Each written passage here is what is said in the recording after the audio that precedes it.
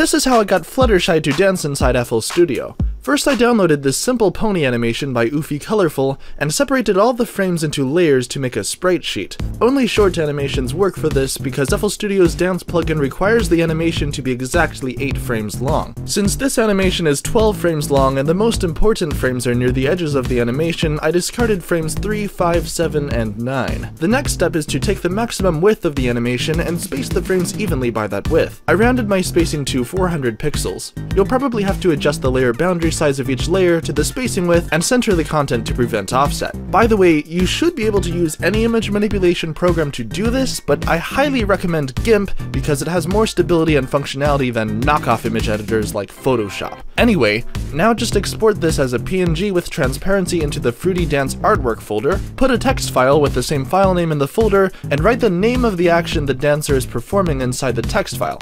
Probably dance. If you want to include multiple animations, you can add as many rows of frames as you like to the image and an extra label to the text file to represent each one. Boot up FL Studio and add Fruity Dance. Then click Load Sprite Sheet and select yours.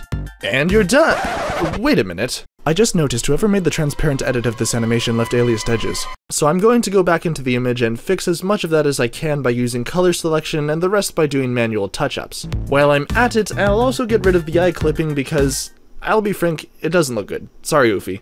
Everything else about this animation looks nice. Anyway, so now I'll just load the updated file into FL, and we now have a looping 8-frame animation of Fluttershy that will automatically synchronize with whatever BPM is set. As a final step, I recommend turning off blend mode because resampling doesn't look good. Now let's have some fun and make a beat for Fluttershy to dance to. I'm just going to throw something together in a few minutes with FL Studio's default sounds, synths I made for previous songs, and AJ92's vocal track from Fluttershy's Sad Cat Dance, because why not? Every morning go.